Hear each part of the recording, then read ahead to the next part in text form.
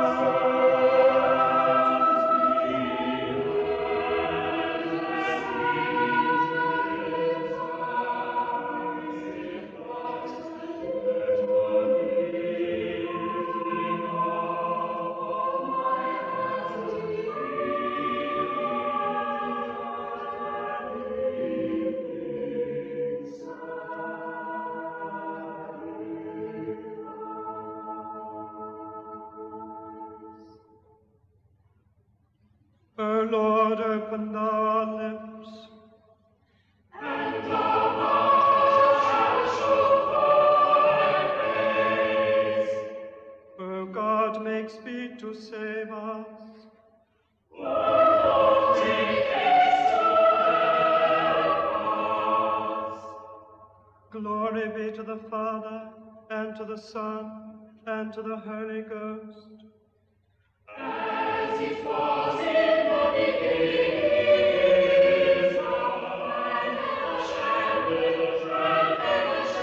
be, world without end. Praise ye the Lord. The Lord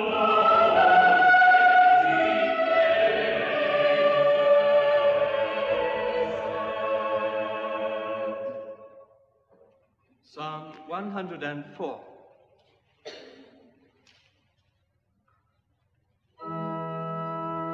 Praise the Lord, O my soul. O Lord, my God, thou art become exceeding glorious. Thou art clothed in majesty and honor. Thou deckest thyself with light as it were with a garment, and spreadest unto heavens like a curtain.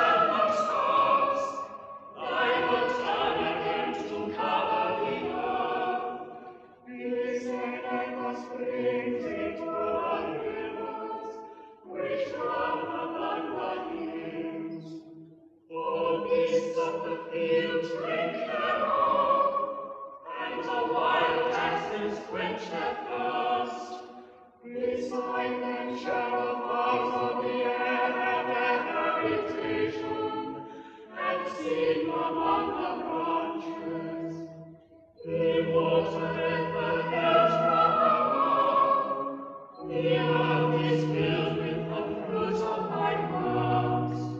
He bringeth forth grass for the cattle, and green herb for the service of men. That he may bring food out of the earth, and wine that maketh glad the heart of man, and oil to make him a cheerful countenance, and bread to strengthen that heart. The trees of the Lord also are full of sand, even the cedars of Lebanon which he hath planted. Wherein the birds make their nests, and the fir trees are a dwelling for the stork. The high hills are a refuge for the wild goats, and so are the stony rocks for the conies. He appointed the moon for certain seasons, and the sun knoweth his going down. Thou makest darkness that it may be light, wherein all the beasts of the forest move. The lions roaring after their prey, to seek them each from God. The sun ariseth, and they get them away together, and lay them down in their dens. Man goeth forth to his work and to his labor until the evening. O Lord, how many know thy works! In wisdom hast thou made them all.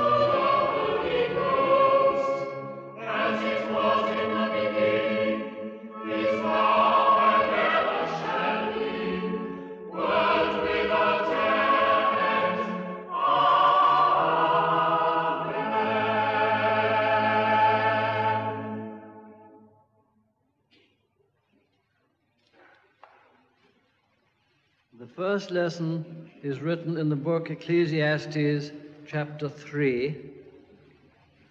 For everything there is a season and a time for every matter under heaven, a time to be born and a time to die, a time to plant and a time to pluck up what is planted, a time to kill and a time to heal, a time to break down and a time to build up, a time to weep and a time to laugh, a time to mourn and a time to dance, a time to cast away stones and a time to gather stones together, a time to embrace and a time to refrain from embracing, a time to seek and a time to lose, a time to keep and a time to cast away, a time to rend and a time to sow, a time to keep silence and a time to speak, a time to love and a time to hate, a time for war and a time for peace.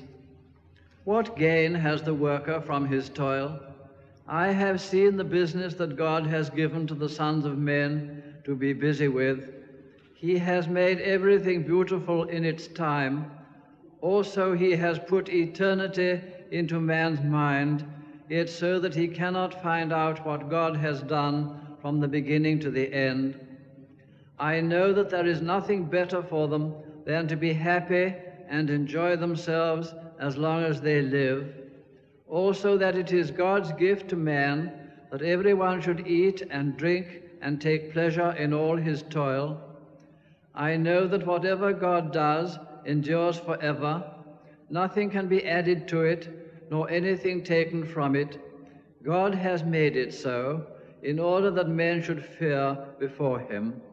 That which is already has been, that which is to be already has been, and God seeks what has been driven away. Here ends the first lesson.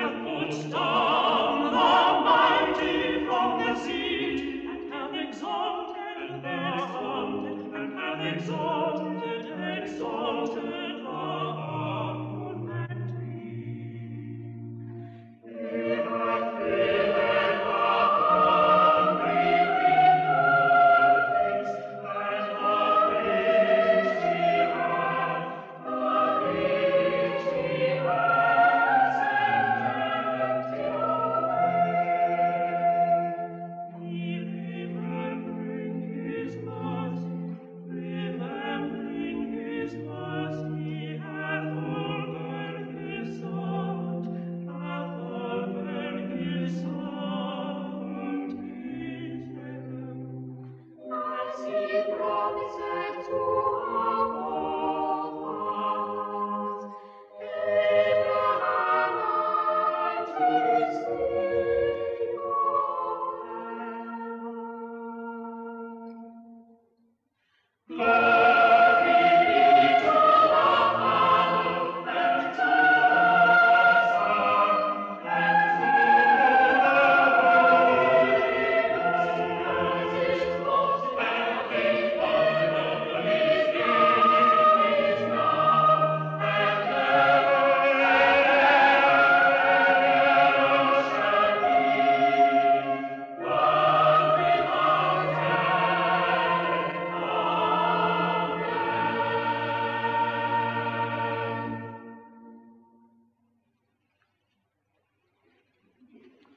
The second lesson is written in the Acts of Apostles at the 4th chapter.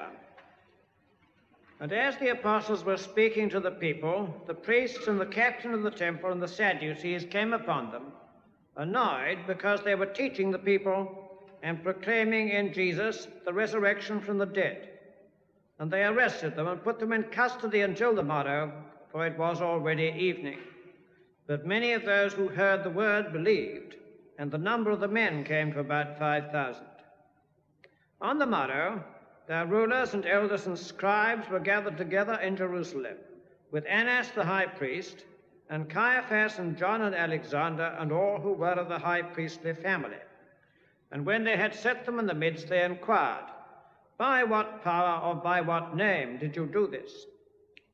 Then Peter, filled with the Holy Spirit, said to them, "Rulers of the people and elders, if we are being examined today concerning a good deed done to a cripple, by what means this man has been healed, be it known to you all and to all the people of Israel, that by the name of Jesus Christ of Nazareth, whom you crucified, whom God raised from the dead, by him this man is standing before you well. This is the stone which was rejected by you builders, but which has become the head of the corner. And there is salvation in no one else, for there is no other name under heaven given among men by which we must be saved." Now, when they saw the boldness of Peter and John and perceived that they were uneducated common men, they wondered, and they recognized that they had been with Jesus. But seeing the man that had been healed standing beside them, they had nothing to say in opposition. But when they had commanded them to go aside out of the council, they conferred with one another, saying, "What shall we do with these men? For that a notable sign has been performed through them is manifest to all the inhabitants of Jerusalem, and we cannot deny it. But in order that it may spread no further among the people, let us warn them to speak no more to anyone in this name." So they called them, and charged them not to speak or teach at all in the name of Jesus.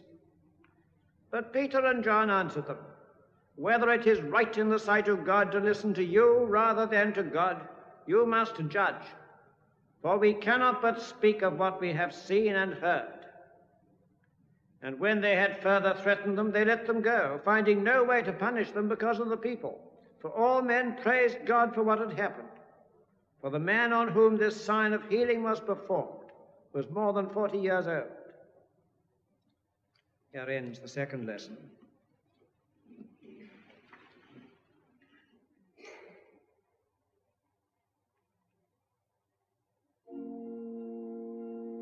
Oh, my eyes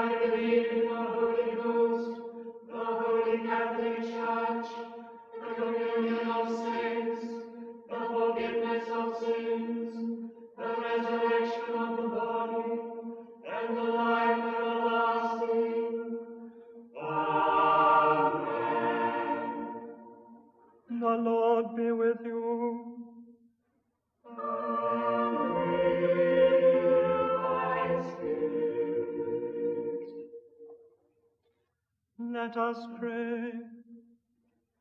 Lord, have mercy on us. Christ, have mercy on us. Lord, have mercy on us.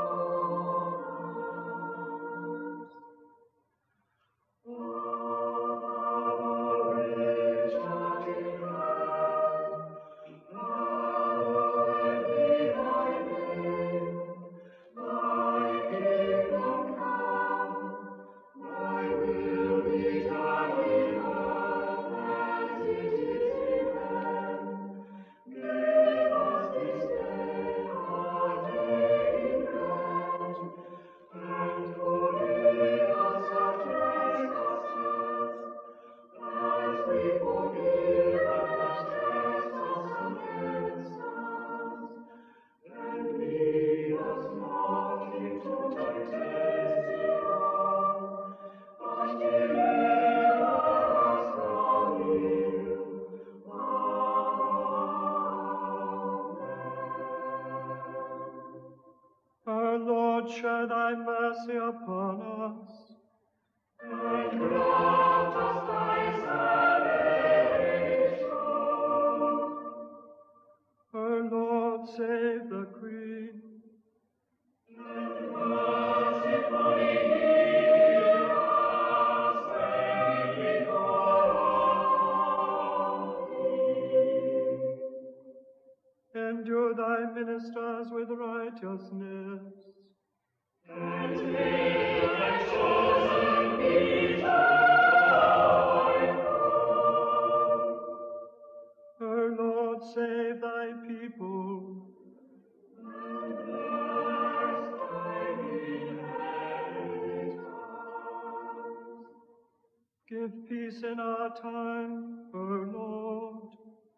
In heaven there is none that fighteth for us, but the people of God.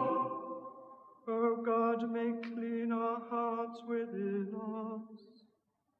And take not thy Holy Spirit from us.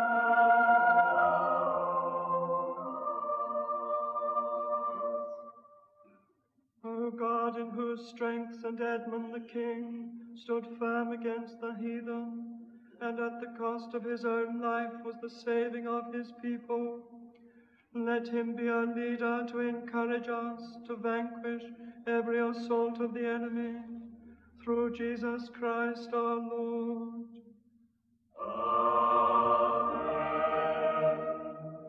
O God, from whom all holy desires, all good counsels, and all just works do proceed, give unto thy servants that peace which the world cannot give, that both our hearts may be set to obey thy commandments, and also that by thee, we being defended from the fear of our enemies, may pass our time in rest and quietness, through the merits of Jesus Christ our Saviour. Amen. Lighten our darkness, we beseech thee, O Lord, and by thy great mercy defend us from all perils and dangers of this night, for the love of thy only Son, our Saviour Jesus Christ.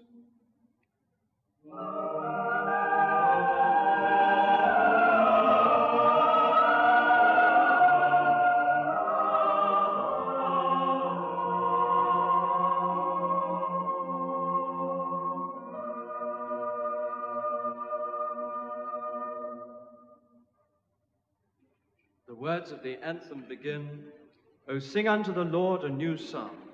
The music by Henry Purcell.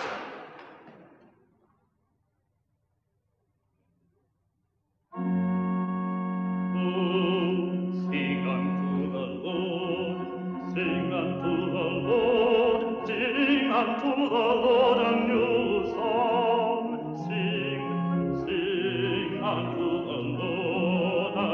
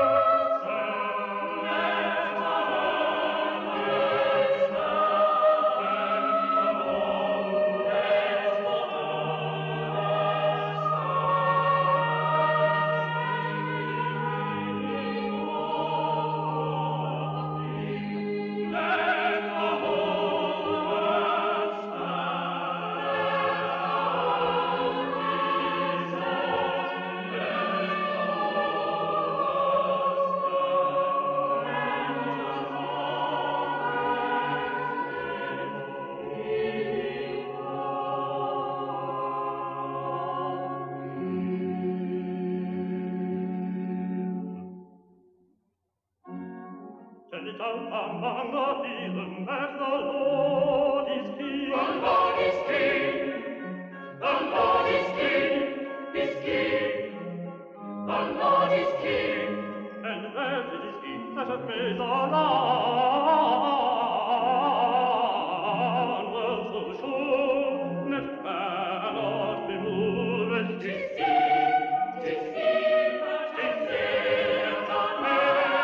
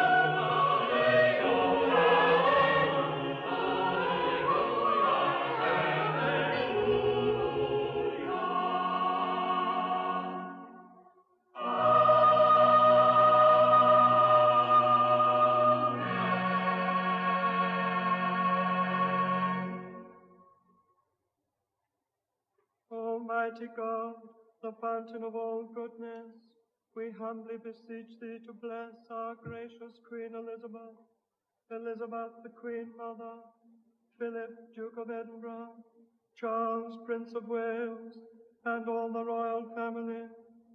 Endue them with thy Holy Spirit, enrich them with thy heavenly grace, prosper them with all happiness, and bring them to thine everlasting kingdom, through Jesus Christ our Lord.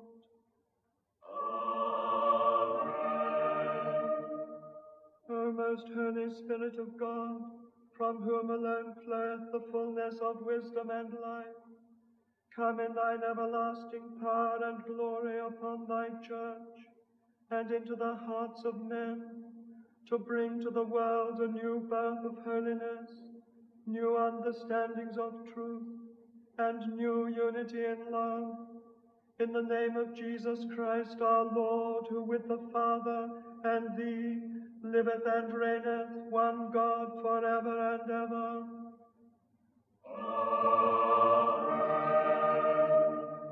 Lord of all power and might, who art the author and giver of all good things, graft in our hearts the love of thy name, increase in us true religion, nourish us with all goodness, and of thy great mercy keep us in the same, through Jesus Christ our Lord.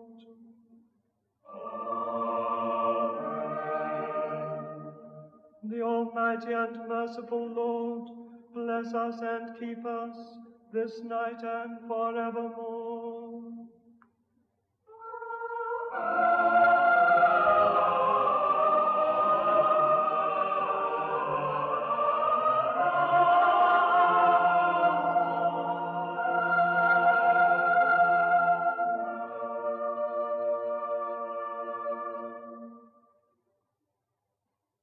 In the English hymnal, the first two verses of hymn number 297, The Spacious Firmament on High.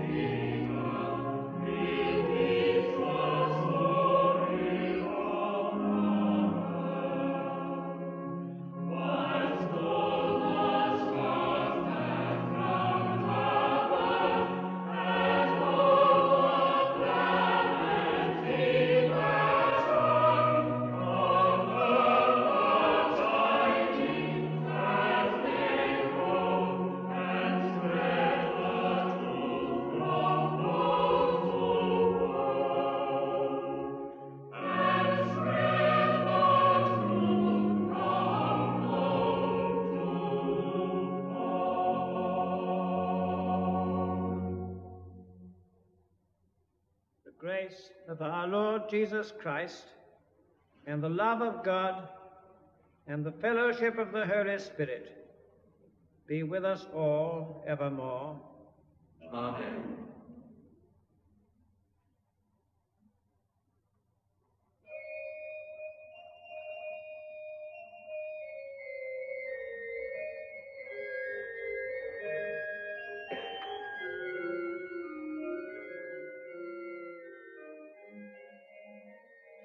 This voluntary by John Blow was played on an 18th century Schnetzler organ, and it brings to a close today's choral Evensong from the Trinity Chapel of Salisbury Cathedral. The organist and master of the choristers was Richard Seal, and the assistant organist was Michael Smith.